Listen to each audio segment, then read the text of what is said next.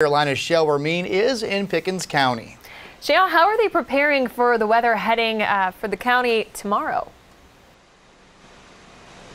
Well, Tori, it's been raining off and on all day here in Pickens County. Mostly we saw the worst weather conditions in the morning, but first responders here, they only anticipate that getting worse. So they're really taking steps to get geared up. They're loading their fire trucks up with the latest equipment, everything from chainsaws to those hammers, as well as other things on the back of their truck for that flash flooding.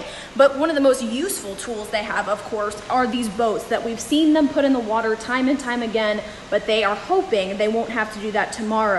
I have been in contact with both Anderson and Pickens County Emergency Management. We saw them hop on a call with the National Weather Service not too long ago to make sure that they know what to anticipate. Their biggest worry right now, as we heard from Kendra and Bob, is that wind. They expect the wind to pick up around 4 a.m. tomorrow morning, and these first responders are on standby and remembering the danger that goes on during their shifts. Kind of have to prepare for not the tree that we're going to cut, but the tree that could possibly fall while they're cutting the tree that's already down. So we have our crews just kind of go through some quick tips to just-in-time training to make sure they don't lose sight of that. Hey, I'm cutting this tree, but what about the tree next to it that could fall at any second?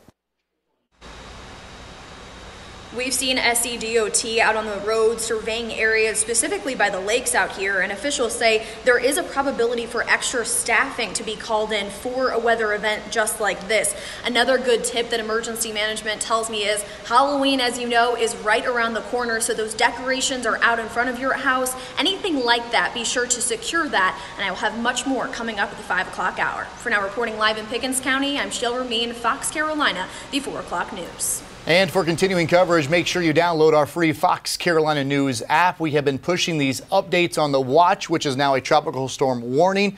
Also, the school closures that we're getting out of the upstate and northeast Georgia, and I'm sure western North Carolina schools will be following suit, and we'll be updating those there right inside the app. You can find us in the App Store or on Google Play.